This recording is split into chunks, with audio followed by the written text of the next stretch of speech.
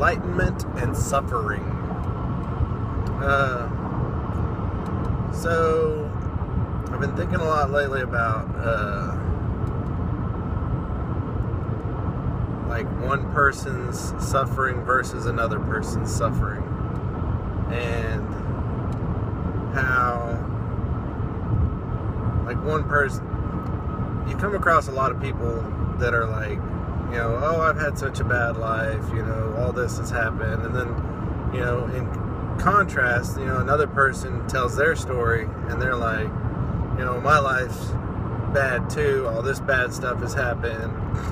And it's because people have like a really bad habit of remembering all the bad stuff and not the good. And I don't know, like that's probably not like the best way to think, but okay, so say you go through life and like nothing really bad has happened to you, and then all of a sudden one night you're walking along, someone comes out with a gun and robs you. You know, that's the most traumatic event you've ever had in your life. It's pretty bad, but you know, it's probably not the worst thing that could happen to you. And you know, you come out of the situation and you're like scared and panicky. Anytime you're walking around from now on, you're always worried that someone's going to come out and do it again.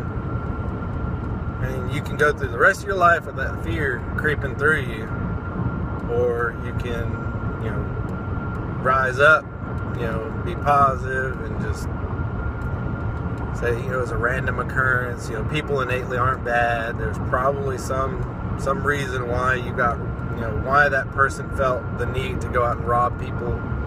It doesn't, I mean, it's wrong to rob people, but, you know, you never know what's going on inside somebody else's head, their reasons for doing what they do. And, okay, so anyways, you get through that situation. You can make it all the way to death, and it can mess you up.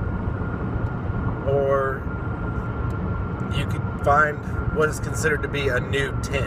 You know, the being robbed was the worst thing that ever happened. That's a 10 on the negative scale. And then you could also, you know, get kidnapped and, you know, beaten half to death and, you know, dumped somewhere naked in the middle of a crowd or something. I don't know. It could be way worse than just getting robbed. But then once you come out of that, which is considered your new negative 10 situation, then that little tiny getting robbed at gunpoint is going to seem like nothing.